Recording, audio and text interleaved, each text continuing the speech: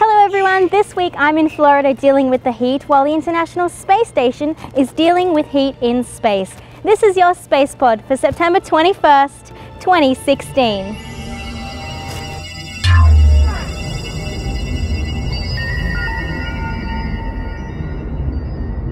The Phase Change Heat Exchanger project, or Phase Change HX, was installed on station by American astronaut Kate Rubins on September 14th. So what is a phase change? Well, it's simply when a material turns from a solid to a liquid, or from a liquid to a gas, or a combination of those. In this particular experiment, wax will be changing from a solid to a liquid and back again. Wax has previously been used on both the Apollo lunar rovers and the Skylab space station with mixed results. It works by taking the heat from the environment using cooling loops, and in this case the cooling loops are filled with water and antifreeze, and that heat gets dumped into the wax block, melting it from a solid to a liquid. This collected heat can then be dumped overboard using the station's onboard radiators, and the wax goes from a liquid back to a solid again. The station radiators can only release so much heat at a time, so the phase change system allows for that extra heat to be stored safely and easily until such time when the station radiators can be used to release the extra heat.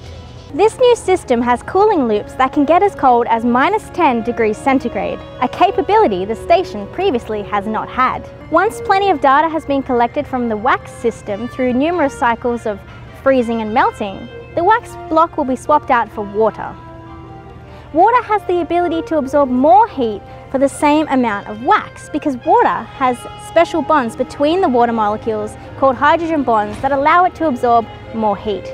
However, water expands when it freezes, which could cause some problems for the machinery of this phase change system. Ultimately, this technology demonstration will help us understand how both wax and water behave as heat exchangers in microgravity, helping us develop our technology for thermoregulation on future spacecraft such as Orion. And phase change heat exchangers are used down here on Earth as well, in places such as power plants and factories. So the data that we collect up on station can be used to improve those systems down here on Earth. Thanks for watching, and I hope you enjoyed watching me swelter out here in the Florida heat. I'd also love to give a huge shout out to our Patreon patrons who help crowdfund to make these shows possible. I'd like to thank our founders, architects, engineers, ambassadors and dreamers of tomorrow. And if you'd like more information on how you can help to crowdfund this show, head over to patreon.com/spacepod.